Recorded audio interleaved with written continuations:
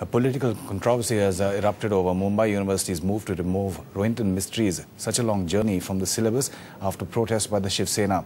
The Sena objected to the portrayal of Bal Thackeray in the book. Chief Minister Ashok Chavan is echoing the Sena line in disapproving of the book, though he insists it's his personal opinion. Shiv Sena view? No, I have got my own opinion. Why? Shiv Sena may have its own opinion. I have only said that whatever language has been used in the book, I have not gone through the entire book, but whatever paras were shown to me and I read that, the language was highly abusive. I can't pronounce these words. And do we expect our students to go through such books and use them in the educational curriculum?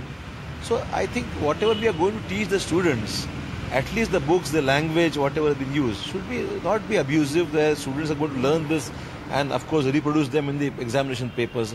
So that's what I am saying.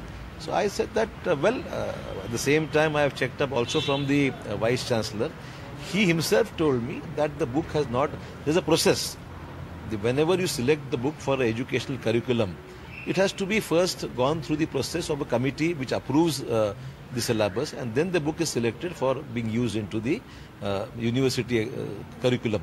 So I think what I have been told is that they have not followed the proper process, and anywhere if they would have gone through the details of the book, I don't think the committee itself would have approved such a book.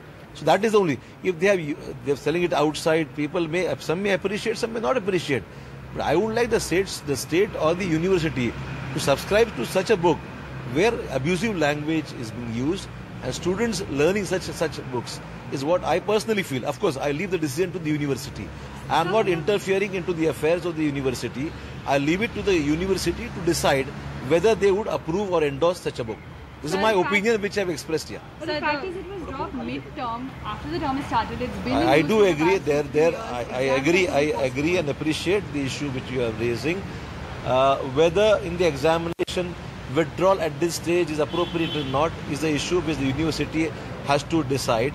But university has told me that while they are withdrawing this book from the curriculum, they will see that those marks apportioned for this particular book are given to some other subject of the same. So that I don't think it will harm the students is what the Vice Chancellor has told me. Of course, I don't have the details about that, but I expect that the university takes a decision where the students at large do not suffer because of this decision. Sir, the teachers union is of the opinion, and they said that there was a committee that was set up to look at this, and in particular... So the committee has to, as I said, that I am not interfering into the affairs of the university.